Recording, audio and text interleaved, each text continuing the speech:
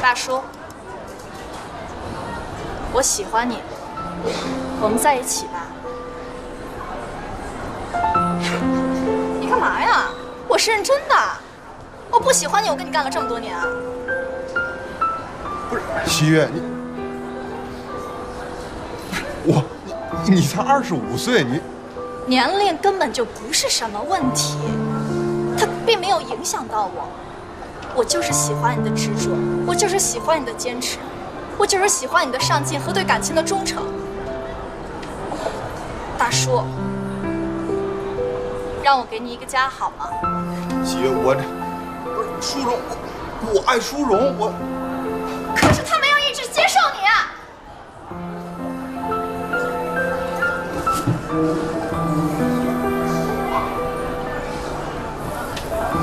反正我觉得他是不能再这么耽误你了。我可跟你讲啊，从今天开始，我是要出去寻找我自己的幸福。你看着吧，我先走了。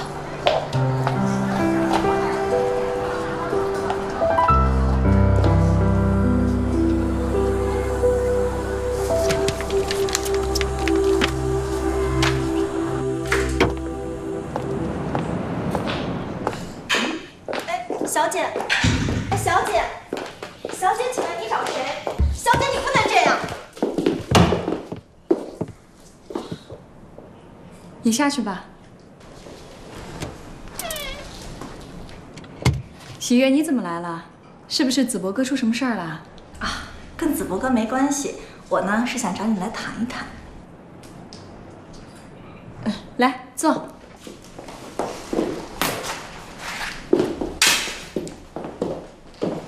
世荣姐，如果你不打算接受子博哥，那你就不要再耽误他了。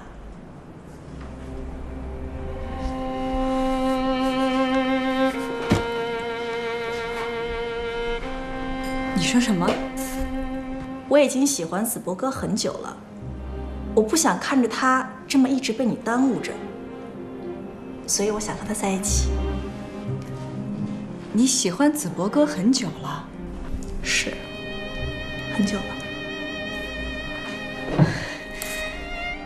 可是你才25岁，我才25岁不假，但是这并不能代表什么。子博哥身边的女人除了你，也就只有我了。既然你不肯给他幸福，那么就请你退出去，把他让给我。这样的话，大叔到老也不至于有一个很孤独的人生。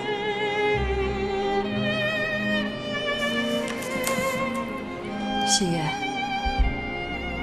我跟你说句心里话，你不要介意。我之所以一直没有接受子博，是因为我不确定我对他的情感究竟是什么。有亲情，有依赖，也有习惯，可是那通通跟我对齐伟的感情是不一样的，所以我认为那不是爱。如果我现在接受他了，才是对他最大的不公平。喜悦，你今天来告诉我你喜欢子博哥，那么我希望你可以回答我，你对他的情感是爱？世荣姐，如果子博哥问我对他的感情是不是爱，我想我根本就不敢回答他，因为我对他的爱和他对你的爱比起来，根本就不值得一提。但是今天你问我这个问题，那我就可以拍着胸脯告诉你，我爱他。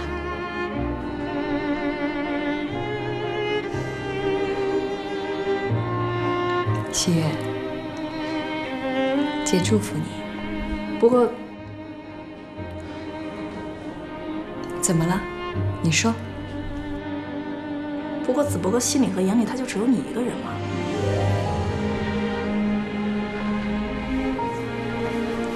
世荣姐，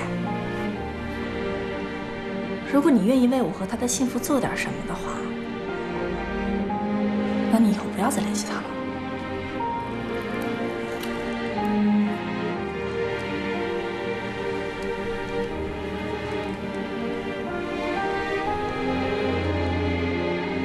我答应你。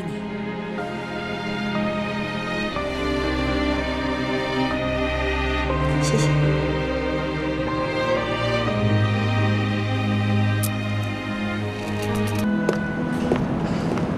先生，请问你找谁？啊，我找你们牛总。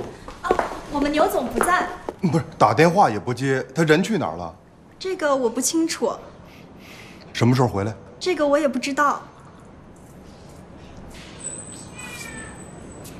显得放的位置不对，很奇怪。行，好，行，我再看看这个。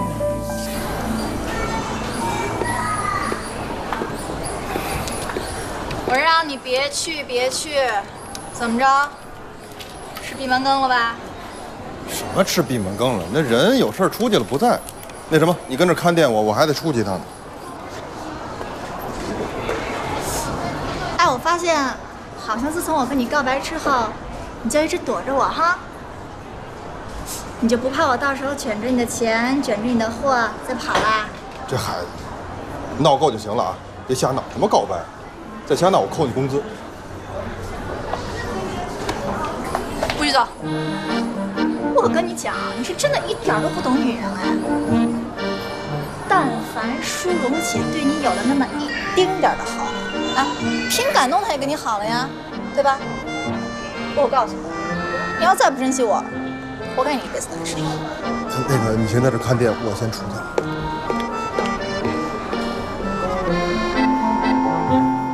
看你能再躲我多久？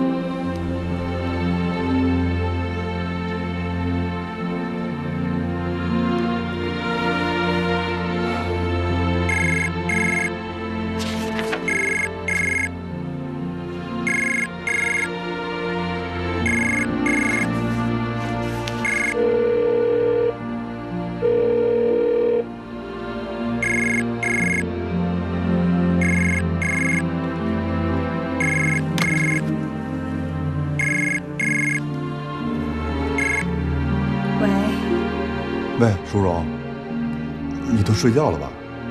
啊，还没睡呢。这段时间你在忙什么呢？我都找不着你了。我最近啊，是还挺忙的，我都没怎么在公司。啊，那就好。我还以为你因为上次的事不理我了呢。上次什么事啊？啊，就是上次你让我进大公司的事。对，盛楠跟我说了，说你还开发出了一个新软件。哎，怎么样啊？你考虑的怎么样了？淑荣，你真的认为我现在这样的生活没有价值吗？子博哥，我不是这个意思。我只是觉得你要珍惜你身边的每一个机会，不管是生活上的还是工作上的，尤其是感情上的机会啊，我觉得你应该好好珍惜一下。淑荣，我一直都很珍惜咱们的感情，那至于事业嘛，我更是几十年如一日，忠实于我的爱好。哎呀，这一过了12点，我就50岁了。都50年了，生日快乐啊，子博哥！嘿，哎呀，我还以为你把这事儿忘了呢。没有，哪能忘啊？主要是我明天可能有点事儿，就不去给你过生日了啊。啊，淑荣，你不是每年都……子博哥，我明天是真的有点事儿。这样吧，今天也不早了，明天我还有事儿，要早点睡觉，你也早点休息吧。哎，好，那先这样，再见啊。哎，淑荣。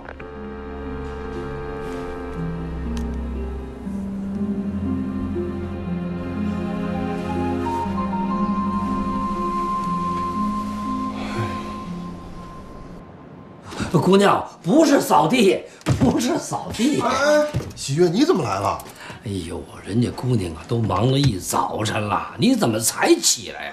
啊，没有，叔叔，是我们老板呀，平时起早贪黑的，他过个生日嘛，自然得休息休息。你看看，你们聊着吧。哎，爸，您歇着吧啊。我呢，就拿你生日给自己放一天假，过来呢给你庆庆。哎，孩子，你呀，你别跟这瞎忙活。赶紧就上店里给我看店上班去。今天星期一，店里面没有人。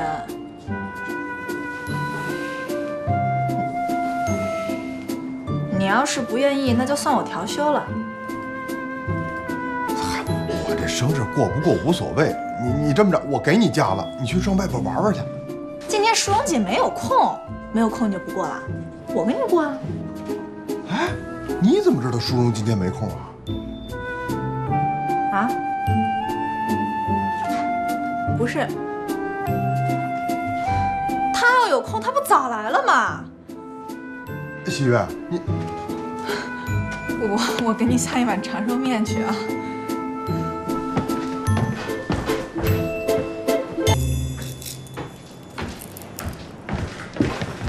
哎呀，姑娘，你看看，来，我还能给你打点什么下手啊？叔叔，有我在呀，您就等着吃吧。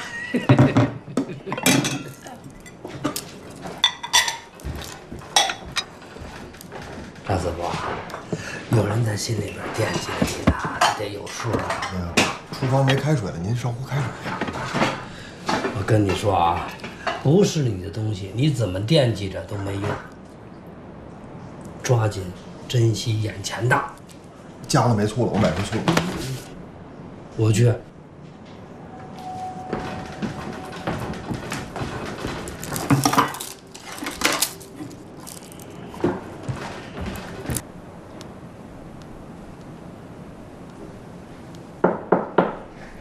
淑荣姐，该下班了，你先回去吧，那我先走了，明天见。明天见。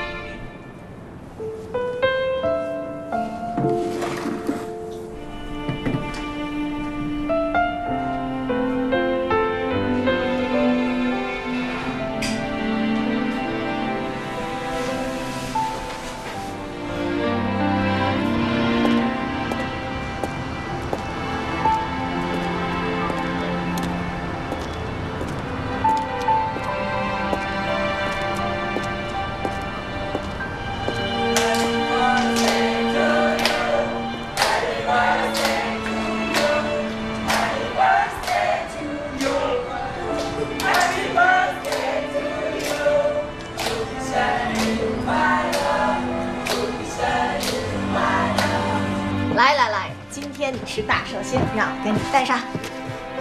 哎，很有样啊！祝你生日快乐，祝你生日快乐，祝你生日快乐，祝你生日快乐。哦，许愿呗。好啦。大师又大了一岁。我们来了，切蛋糕吧，来。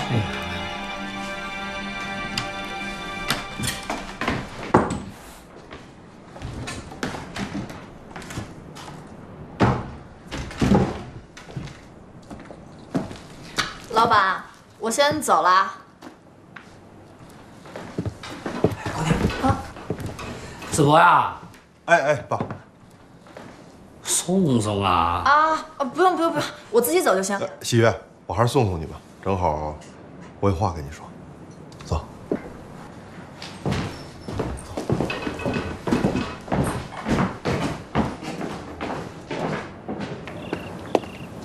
小丫头，今天忙活了一天，谢谢你啊。嗨，没事儿。你觉得我做的饭还好吃吗？喜悦，我问你个事儿。你说。你知道今天淑荣为什么没来吗？我怎么知道？以前吧，每次我过生日，淑荣肯定都会到场。早先的时候呢，是她跟齐伟一起来。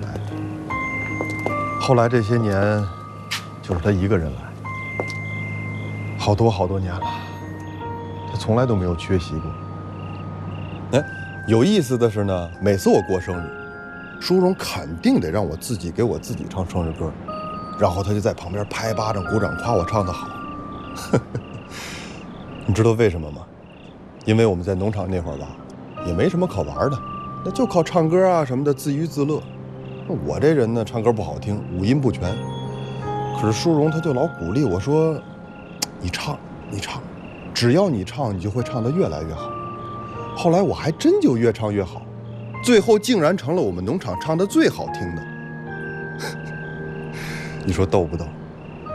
所以淑荣就把鼓励我唱歌这事儿还当成个习惯。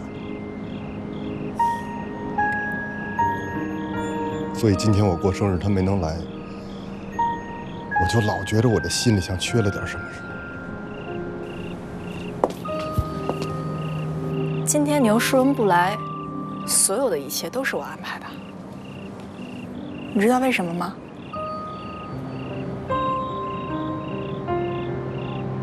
因为我爱你。我就是想努力的为我自己的幸福争取一下。难道你就不能明白吗？我明白，小丫头，我明白你的用心良苦。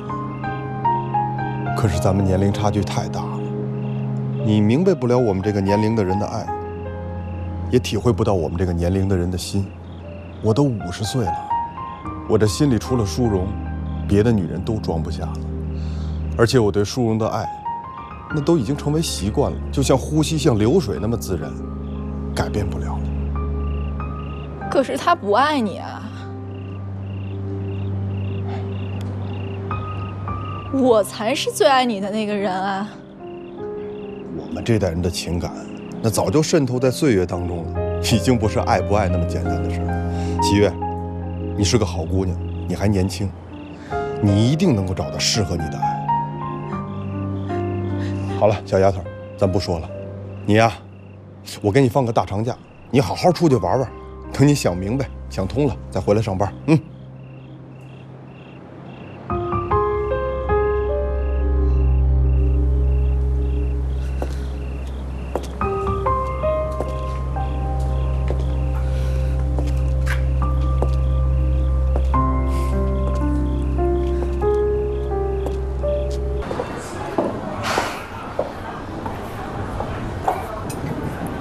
大叔。喜悦，哎呦，你这变化也太大了！你这阵干什么去了？发财了？我哪有你发财发得多啊？大叔啊，我有个事儿想跟你说。说。我可能以后不能再给你站牌了。哎呦，喜悦，你这都穿成这样了，你就是想回来，我也顾不起你了。你就不想问问我，到底怎么回事？那你就说说呗。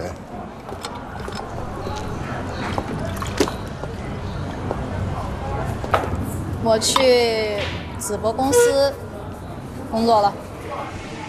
你去蔚然那儿了？当时呢，正好他们那儿招销售，我又为了躲开你不那么难受。后来呢，我就以第1名的成绩被他们给录取了。魏总见到我的时候特别的高兴。后来蔚然就高兴的把你给留下来了，是不是？喜悦，你这孩子能说会道，聪明伶俐，你真到了蔚然那儿肯定有大发展。真的为你高兴。你就没有一丁点舍不得我的意思吗？哎呦，喜悦，你这都飞上枝头变了凤凰，我岂有阻碍你发展的道理？再说了，我替你高兴还来不及呢。一看你这穿的用的，一看就好着呢。怎么说，你也是从我这出去的人，真给我长脸。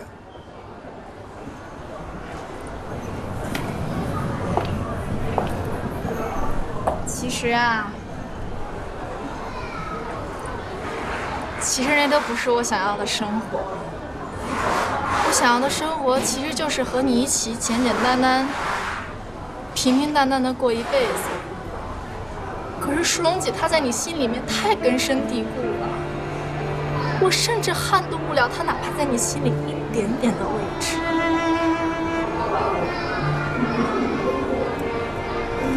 反正不管我怎么做了，你都不会喜欢我。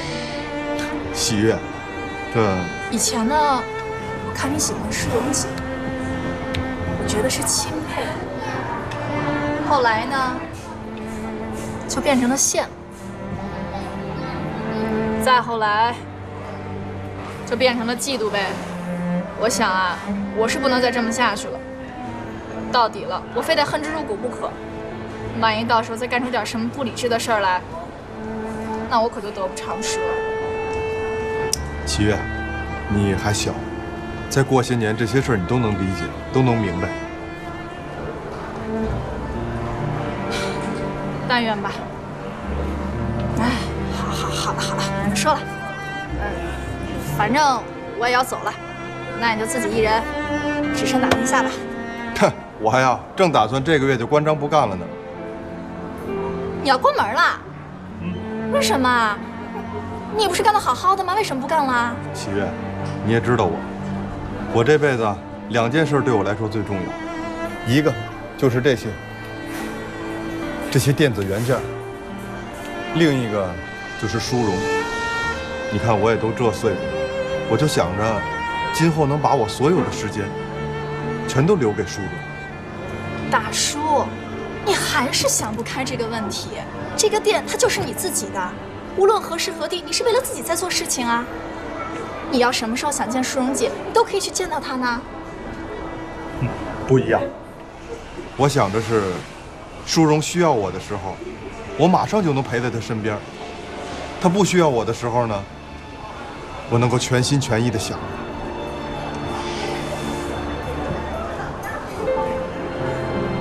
大叔，我跟了你这么多年，我就看你爱了淑荣姐这么多年，我就被你们感动了这么多年。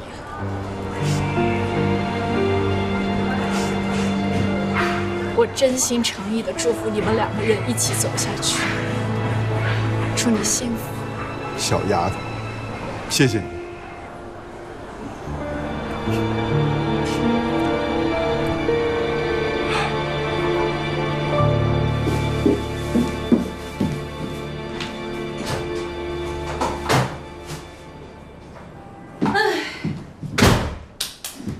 你把什么东西扔了？就牛蒸那个破了烂了的牛仔裤，还有你闺女那个黑丝袜。你把他们牛仔裤跟黑丝袜扔了干什么呀？那不好的东西就得扔啊！哎呦，牛真穿个破烂的牛仔裤出去，那别人会笑话我们当父母的。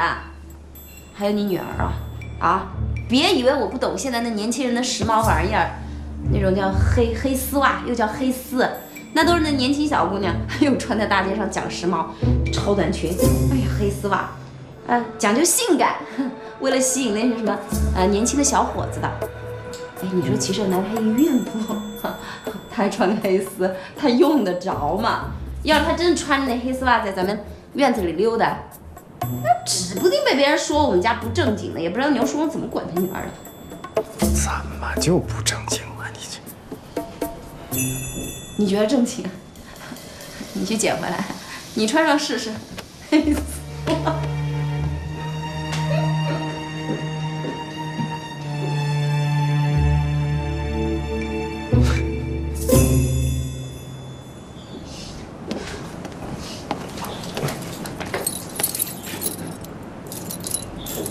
哎，牛总，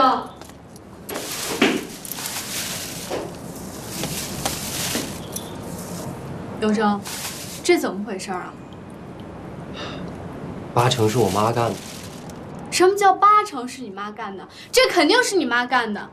你说我这放衣橱里好好的，她怎么就拿出来给我们扔了呢？我从小在家就没什么隐私，我妈就喜欢拿我的东西乱翻一气。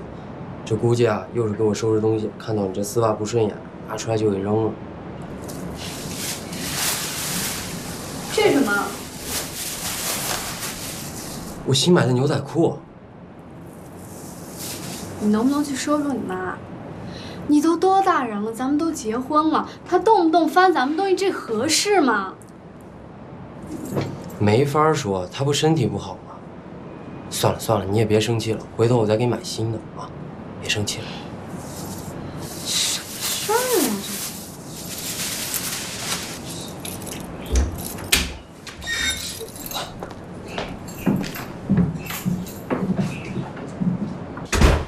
妈，你回来了。盛楠，哎，这菜都洗好切好了，你一会儿呢放锅里炒炒就能吃了。我在超市忙了一上午，有点累，你帮帮忙啊。啊，行。哎，你不是闻不了油烟吗？哎，那我就做的清淡点呗。我可不想因为这个，你妈再拉我爸开刀。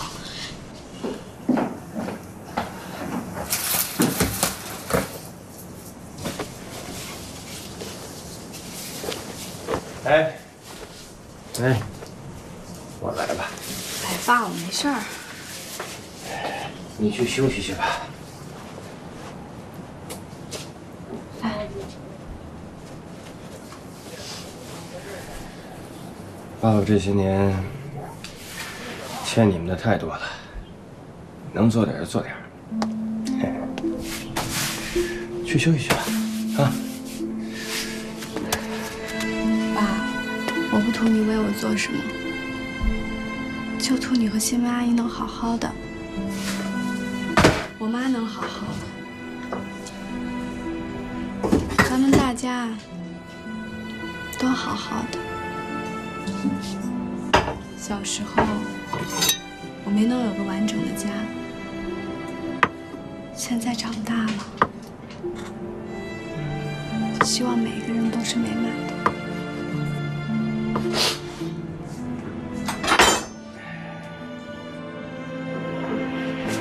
拿着，把爸放一边去。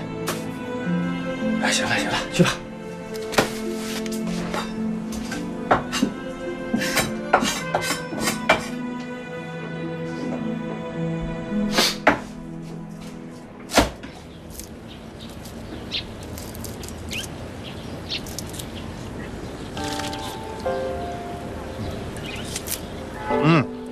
钱。还是喜悦告诉我，你每天都要吃一个苹果呢。喜悦这孩子，现在是高级白领，那可真是前途无量啊。你要是能好好利用你的才华，这会儿你也前途无量了。我有什么才华？那还不都是别人神话出来的？我这辈子就那么个爱好，哎，爱了一辈子，也得叫前途无量。是，你说什么就是什么啊。盛楠他们过得怎么样？有牛征跟他爸爸在，估计不会有事儿。这孩子嘴巴是硬了点儿，不过骨子里的性格还是随了我。好在牛征是真心的疼他，受不了什么委屈。盛楠这孩子看着大大咧咧，可实际上心软。盛楠是个好孩子，什么事都想十全十美的，随你，善良。你也很久没见老孩子了吧？下次他们俩回来的时候，一块吃个饭吧。好。同学吧，看你也想谈恋爱了。行，你晚上不给他打电话，你问问啊。哎，干嘛呀？你傻呀？你别叫，你这俩人好不容易在一起，不挺好吗？你别打扰他们啊。你说这俩人吧，你说是亲情吧，又暧昧点；这爱情吧，又温暖点。哎，这大半辈子过去了，这咋回事儿啊？不如我们撮合他们吧。撮合啥呀，媳妇儿？我跟你说，这牛淑荣啊，现在还是有点顾虑。子博我太了解了，他是不想让牛淑荣有一点点的委屈，知道吗？所以不到撮合的时候呢。真希望他俩能在一块儿。放心吧啊，这个谁跟谁在一起啊，老天爷命里早就写好了，就跟你跟我不一样。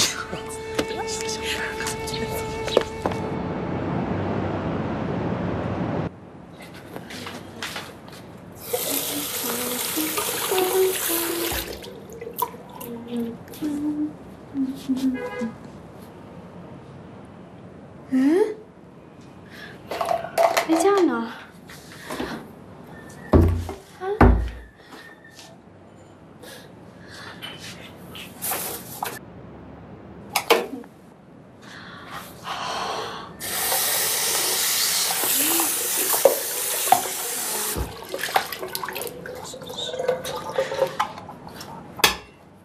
豆杯架。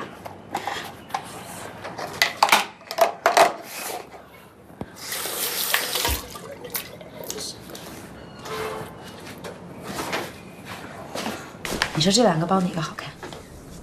妈，我那牙杯架为什么给我扔了呀？啊？好，啊，是我扔的。那洗手间、洗手台就那么大，你那牙杯架太占地方了，我就给扔了。啊，你那个黑丝袜我也给扔了，你可千万别穿出去啊，到时候会被人笑的。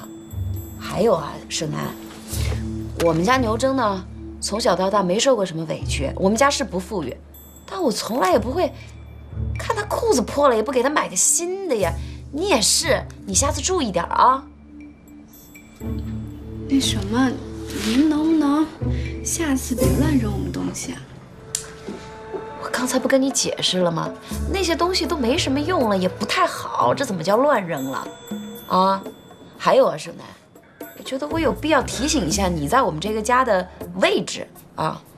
你是儿媳妇，我是婆婆，这是我赵新梅的家，我扔个东西，我还得问你意见。不是，哎，爸，熏香了，熏香了啊！行，那你们俩早点睡吧。晚安。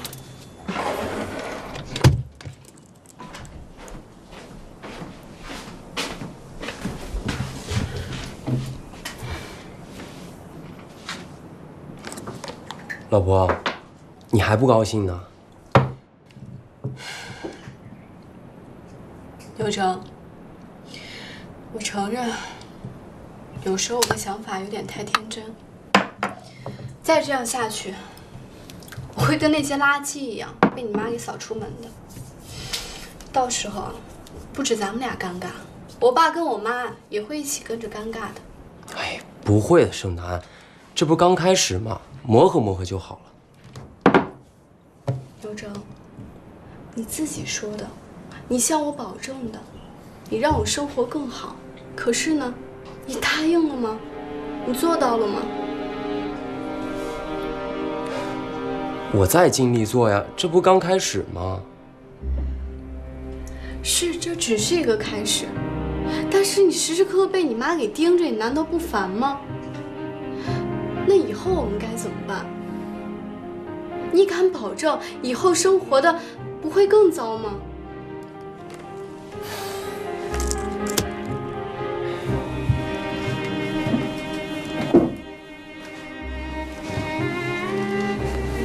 这么，咱们俩还是搬出去吧。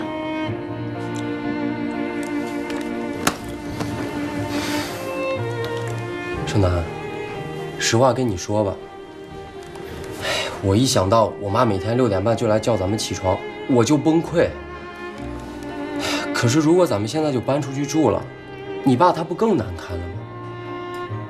当初咱搬进来的时候，你妈觉得我和你爸能保护得了你，这才同意让你搬进来。可这才没几天，你说咱们就走，这不合适啊！说实话，我当时搬进来的目的，不就是能让大家更好的生活在一起吗？而且，我是想来到我爸身边，把我爸不在这几年给补上。可是我没想到，我的到来反而让大家的关系更加僵化了。沈楠，我觉得吧，就算咱们什么都不顾忌了，非得要走，我估计也难。你看我妈现在身体这样，咱们叫她去医院，她又不肯。你说现在我要是再走了，关键是，我走了我也不放心呀。这不家里还有我爸吗？那多一个人不多一份力量吗？那就只剩下一个办法了。什么办法呀？让我妈找你妈谈谈。你妈跟我爸终于走在了一起，可是他们之间不是还是会有小吵小闹吗？那是因为你妈她实在没有安全感。咱们只要把这个不安全感的根源给她找出来，让你妈去直面面对，这样会更好的，你觉得呢？好吧。你是说，赵新梅觉得我跟你爸之间，所以我觉得我们还是当面把话说开的好。妈，你对我爸的感情我知道，对于你来说，爱恨都已经埋在心底了。可是对于新梅阿姨她不一样啊，只要她一天不面对，她这个心结永远也打不开。我知道，让你去跟新梅阿姨讲，对你来说不太公平。可是，这是我唯一想到能让大家都好起来的方法了。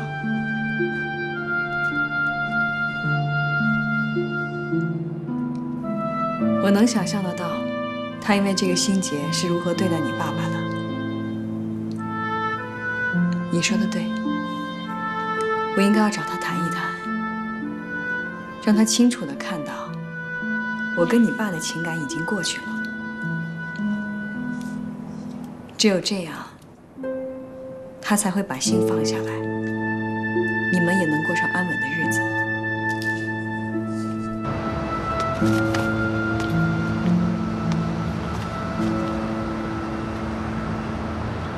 你还信这种东西呢？我当然信了。我跟你说，我都算出来了。我跟你说，秦胜男肯定会给咱们生孙子的。哎，你待会儿回家的时候，你把店里那箱核桃拿回去砸了给齐胜男吃啊，给咱孙子补补脑。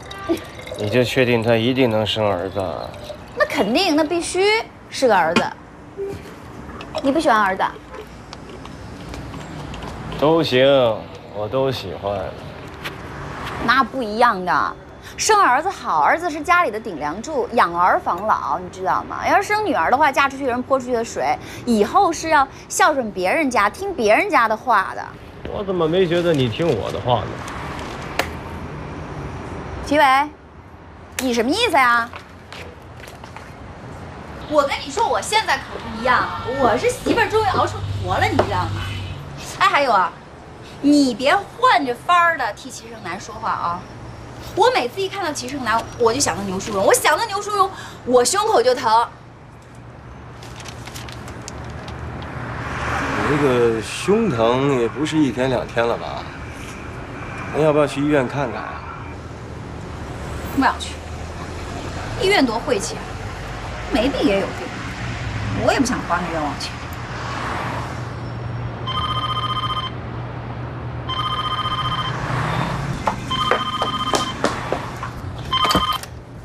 喂，新梅，是我。啊，是你啊。我想跟你谈点事儿，最好孩子跟齐伟都在。你看，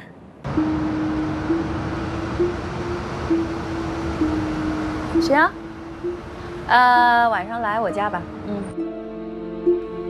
好，晚上见。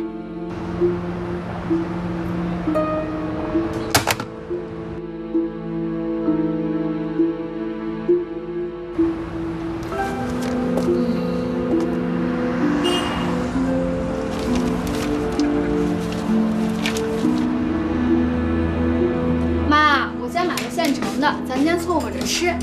你是重点保护对象，你都能凑合，我怎么能不凑合呢？哦，对了，多拿一副碗筷啊。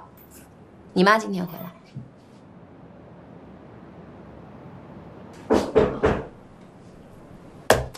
说曹操，曹操就到。来了。怪不得姑姑当老板娘办事效率就是高。妈。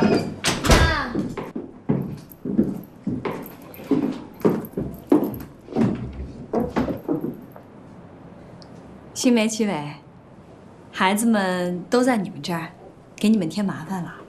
啊，不麻烦，客气什么呀？我就是有点不放心，盛楠肚子这么大，我过来看看他。这有什么不放心的呀？这不有孩子他爸吗？姑姑，你坐吧。今天大家都在，有个事儿啊，我想说开了。好啊。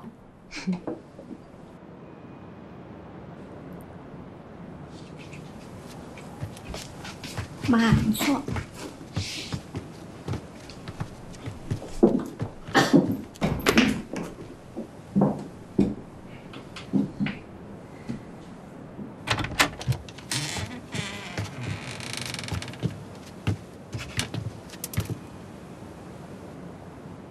新梅啊，我跟齐伟，那都是过去的事儿了，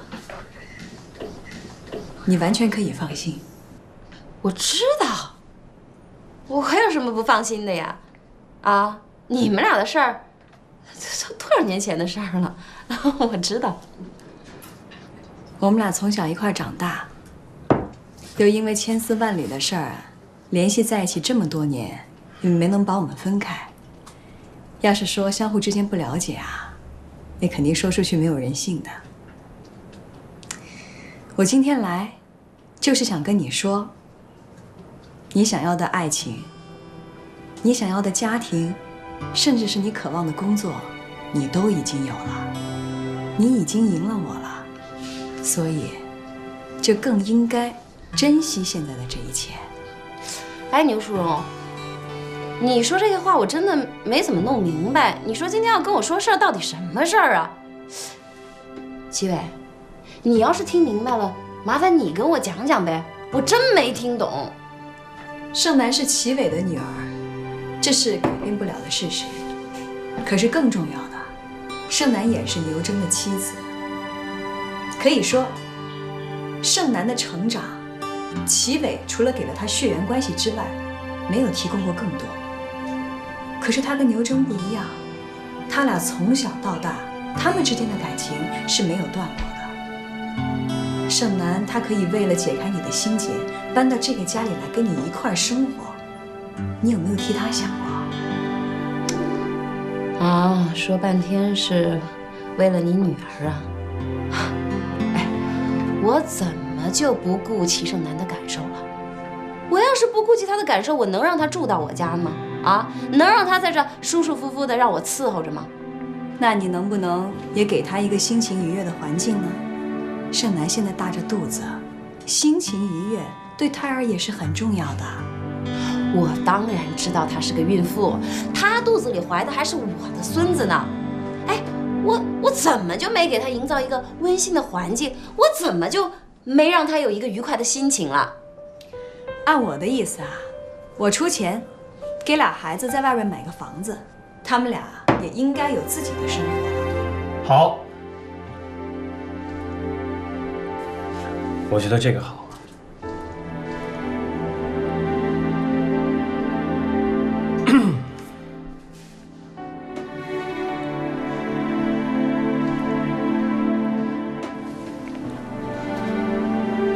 好啊，你们俩都一块说好了，我还能不好啊？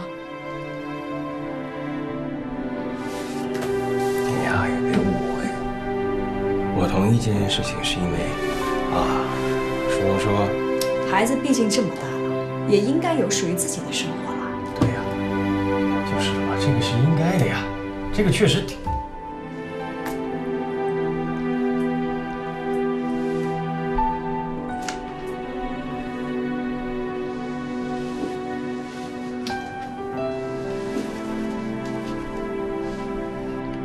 好，好，孩子们都应该有他们自己的空间，有他们的房子，我同意。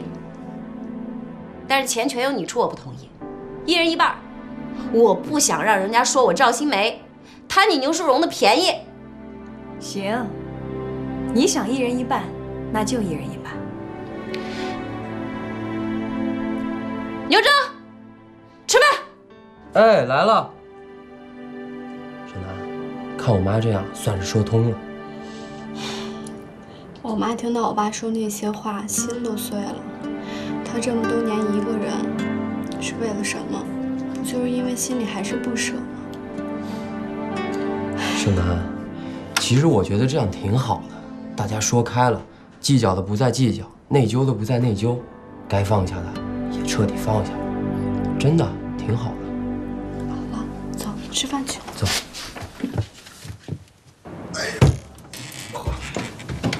赵总，放哪儿啊？放这儿，放这儿行。啊，放这儿行。你慢点啊！哎，子博，你说你这都不干了，留2台电脑干嘛？当然是有用了。媳妇儿，这你也看不出来啊？1台肯定是给淑荣留的呗。哎呦，你说你们俩都这么大个年纪了，干脆一块过得了。都这把年纪了，在不在一块儿不那么重要，能时常互相照顾着，平常互相能看见，这不是挺好的吗？赵总，你们家怎么还没茶叶啊？就凉白开，爱喝不喝。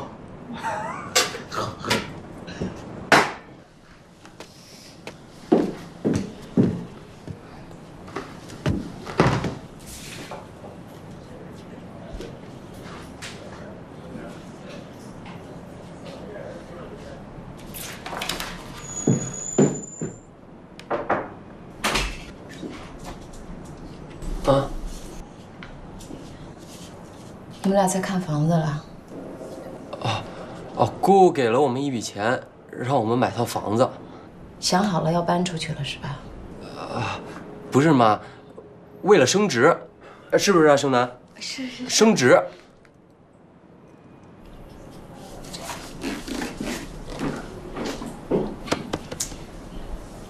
你说，你妈想通了没有？这想通想不通的，咱也得先把房子买了。等孩子生下来，这一家5口也太挤了。说的也是啊，可到时候你妈能放咱们走吗？哎呀，那我也不知道。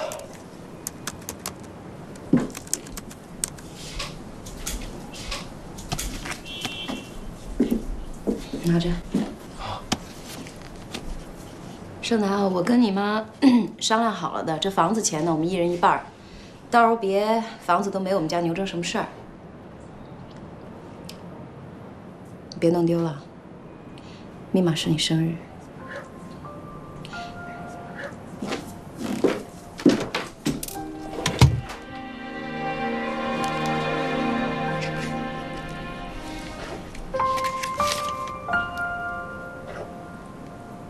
牛正，你妈是真的想开了。盛楠，我看啊，不是到时候放不放咱们走，是咱们现在就可以考虑走了。真的？真的，你想呀，这你妈跟我妈见了面，还吃了饭，是吧？解开了这么多年的心结，现在又给了钱，不就是同意咱俩搬出去单独过了吗？太好了，牛正。你慢点儿。妈。走。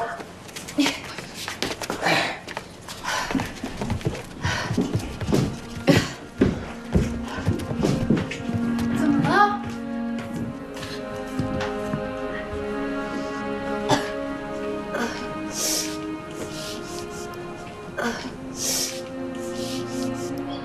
缓一缓啊，缓一缓，咱们就去医院。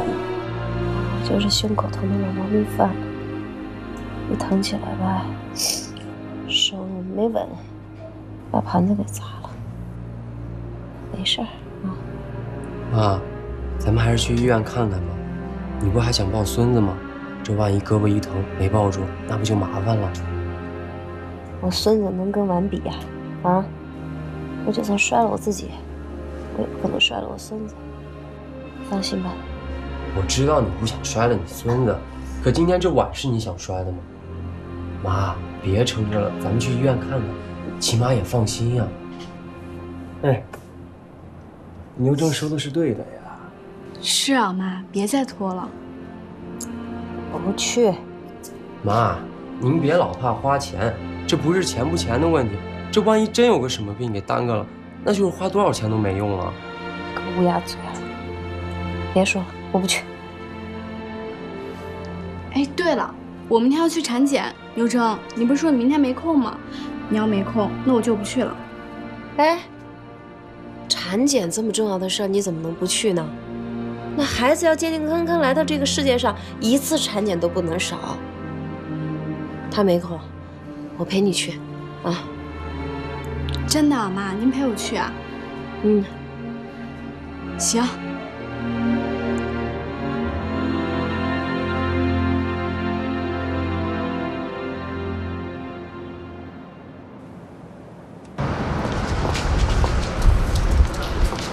这个指标有点低，得补血，所以回去之后呢，我就给你熬那个红枣粥喝啊。好，回去吃。其他的好像不行。哎，不对呀，你怎么这个指标怎么也会有点偏低呢？盛楠，哎，你是不是？我们是不是走错了？来的时候不是走这边的？来都来了，顺便给你查一查啊，妈。你查什么查呀？我又没病。哎呀，这可是专家门诊啊！你要是不去，这钱可就白花了。你看着办吧。你会不会过日子啊？啊，专家门诊，专家得多贵啊！所以说嘛，走了妈，我在这等着你啊。去吧。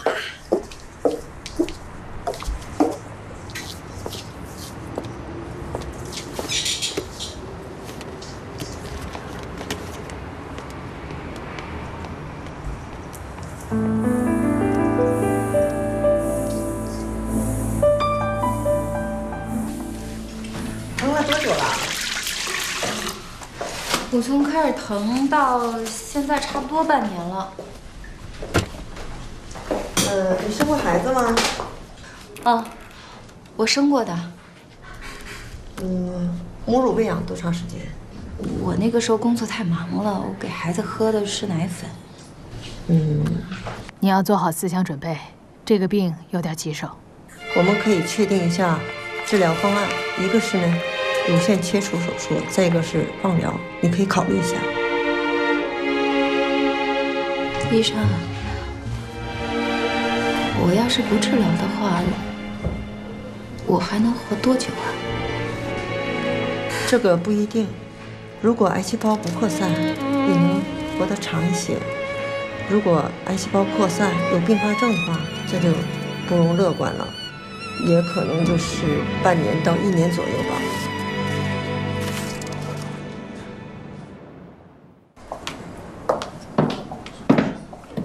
挺好的，不错不错，漂亮的。你们打算什么时候搬过来住啊？我觉得啊，我妈现在同意我们出来住的态度特别明朗，我打算最近就搬。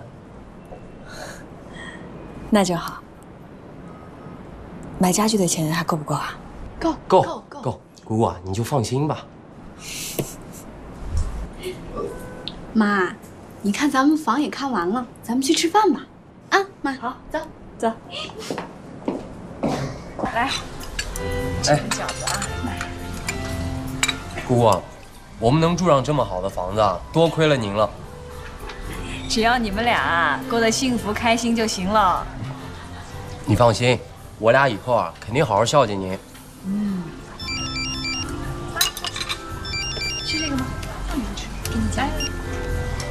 喂，妈。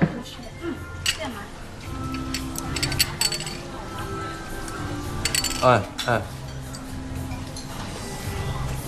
我妈电话里听起来怪怪的，说让咱们回家吃饭。她不会又多心了吧？她让咱回去吃饭，要不咱们就回去吧。不能啊，之前不谈的挺好的吗？对啊。啊，这菜都上来了，要不咱们先吃点？哎，吃点。我看你们两个还是回去吃饭吧。房子既然也看了，我们哪天吃都一样，别跟你妈为了这么点小事弄得不开心。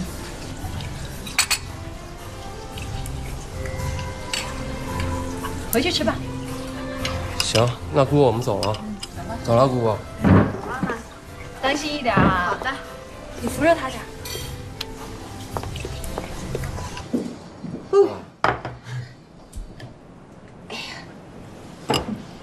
当真好的，你也赏一个。哎，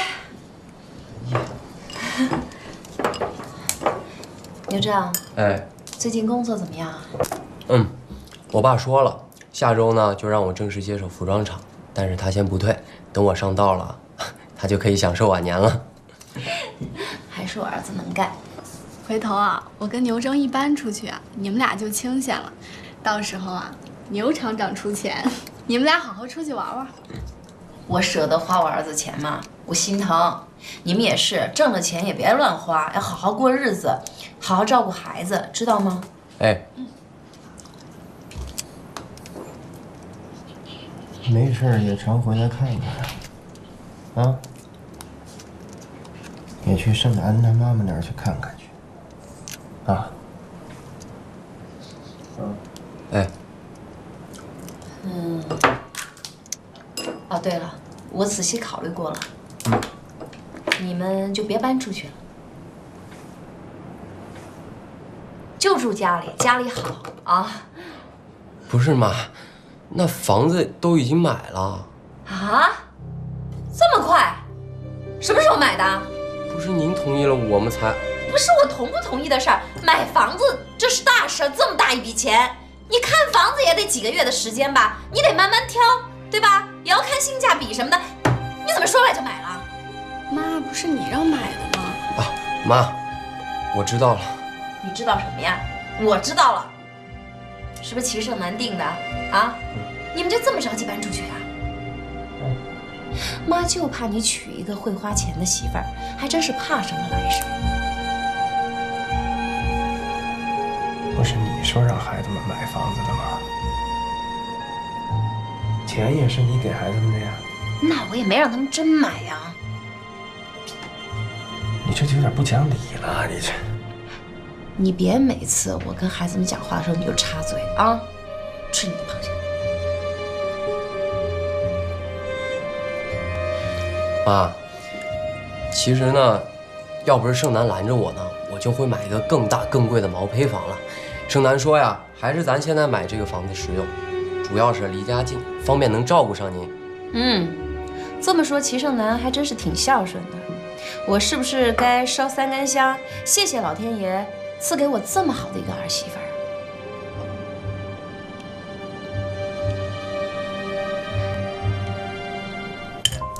汤差不多好了，我去盛。盛楠，你跟我妈一块儿去。不用。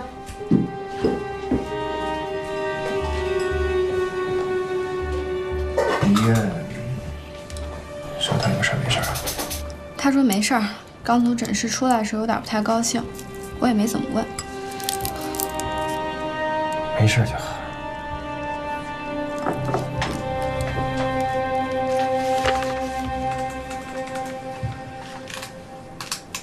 刘正，你妈之前好好的，怎么突然又这样了呢？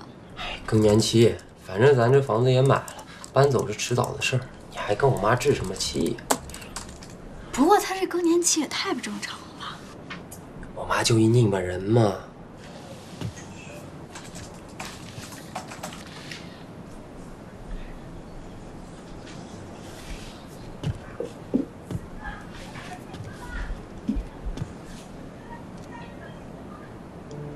你们俩搬去那个新房子之后，记得多回来看看吗？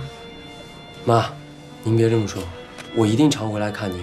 这不光我常回来，盛楠也回来看你，是不是盛楠？是。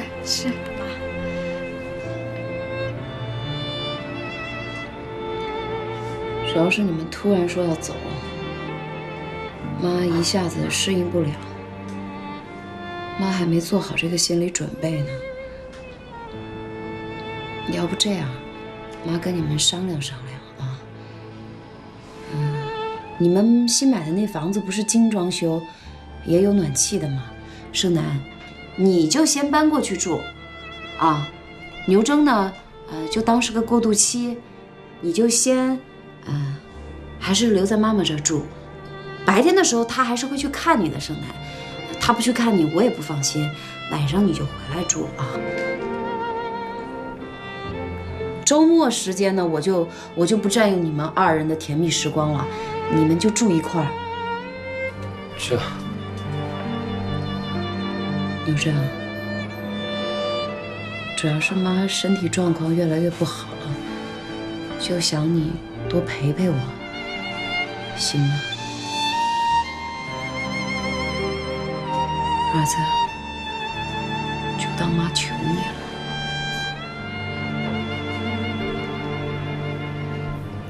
行，妈，行。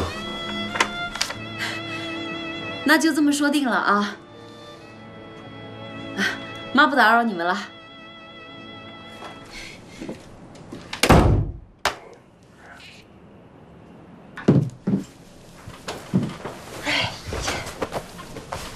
不答应好的事情，你怎么又反悔了？我答应什么了？我答应谁了？哎，那天淑荣在咱们家的时候说的不是好好的吗？你不是当时你淑荣啊，淑荣说的每一句话你都记得清清楚楚，你就那么在意她的感受啊？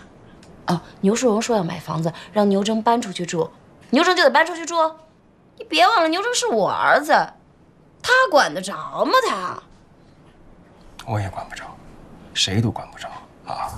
以后你们俩的事儿，我都不掺和了。哎，我能说句题外话吗？你怎么就那么不信任我呢？啊？哎，这件事情跟信不信任有什么关系啊？哎，不过你这么一问，我还真有点怀疑你。那天，牛淑荣提出要给他俩买房子，你一口就答应说个好，答的还挺快的。你们俩是不是早就说好的、商量好的啊？是吧？是。我们俩早就商量好了，我们俩同心同德，不用说，心里边都知道对方在想什么。我们俩，